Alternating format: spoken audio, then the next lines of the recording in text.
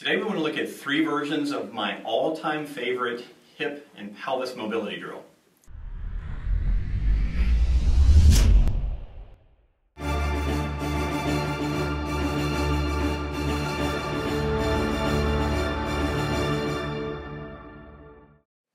To be a great athlete, you have to have mobile hips and pelvis and low back, and also to be healthy, to stay out of pain. So one of our favorite things to focus on in Z is making sure that people can move well through the hips and pelvis. And one of the things that we really focus on is the hip itself. So where your leg bone, your femur comes up and attaches to your pelvis, this area becomes very tight on a lot of people. So one of the things we want to focus on or improve is what's called internal rotation and external rotation. So if I'm sitting here and my knee drops to the inside, that's internal rotation. If it goes to the outside, that's external rotation.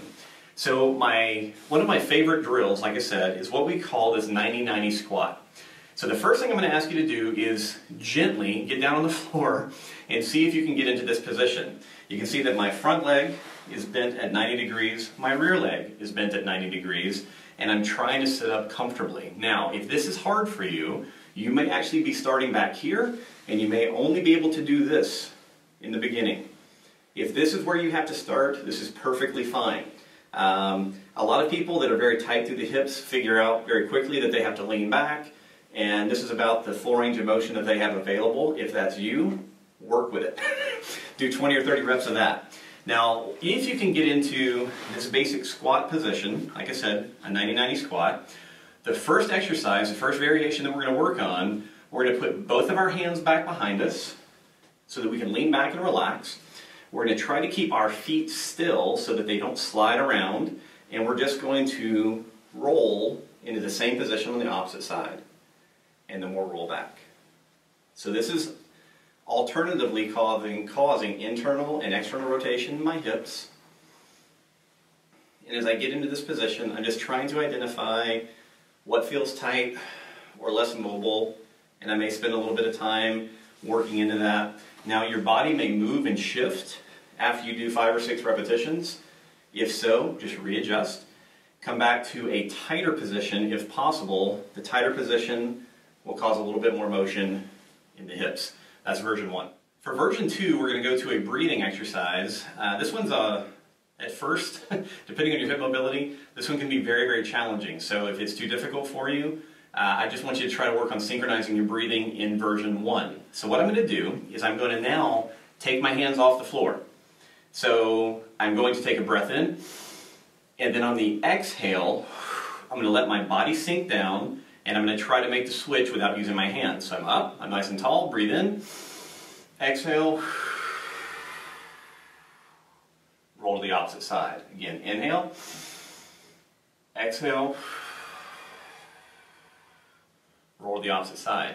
Notice that I'm bringing my arms forward to counterbalance my body a little bit. Again, much more challenging than version 1. So if you have to adapt that, you certainly can. But ultimately your goal is to be able to release the hands using the breathing, exhaling, and just roll through into the alternating positions. Once again, we're going to aim for 20 to 30 repetitions of that, and now we'll go to version number 3. In version 3 of this exercise, we're going to include more of the body. And the way that we're going to do that is we're going to do the same exact exercise that we've been doing with the lower body, only now we're going to keep one hand in contact with the ground. So initially we did 2 hands in contact, then no hands in contact, and actually for many people the hardest version, version 3, is keeping one hand down.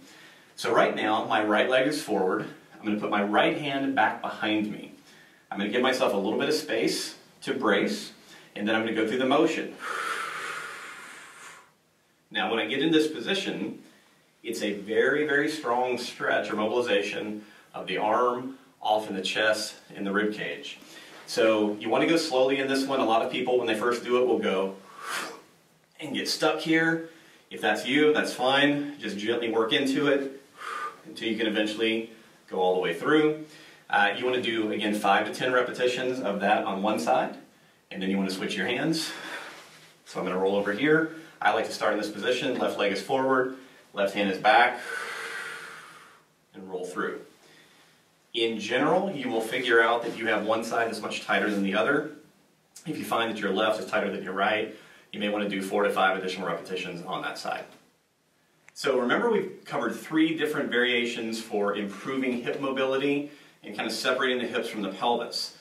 These are incredibly important, and the nice thing is, because you're on the ground and there's not a lot of challenge to your balance, very often people will achieve greater ranges of motion working with these drills than things that they do standing, particularly at first.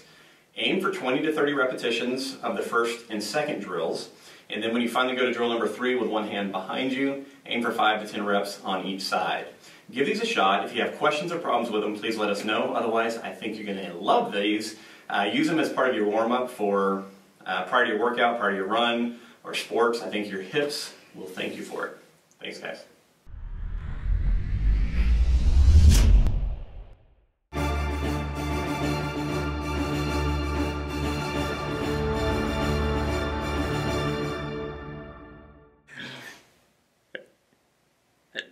I'm not ready.